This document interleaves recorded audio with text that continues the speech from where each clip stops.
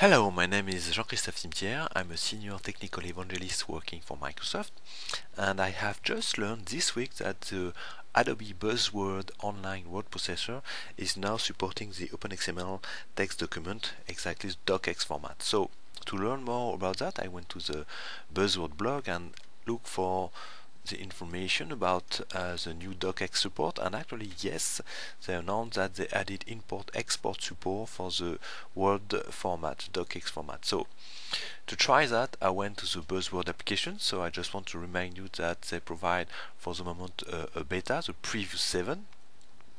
So to get started, I will just open the demonstration document, which gives you kind of an overview of all the features that you can find in this web-based word processor. So as you can see, you have various kind of formatting you can do. You can include images in the text, you can include tables and things like that. So I will just save the document. So, and you see the different options here. I can choose to save as a doc binary format, and I can choose to save as Word 2007, the DOCX, which is the Open+XML format.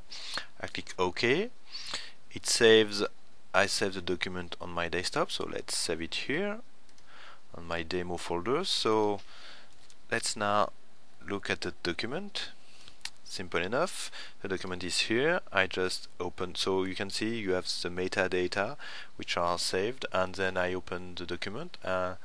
Guess what? It looks pretty much the same as the original document.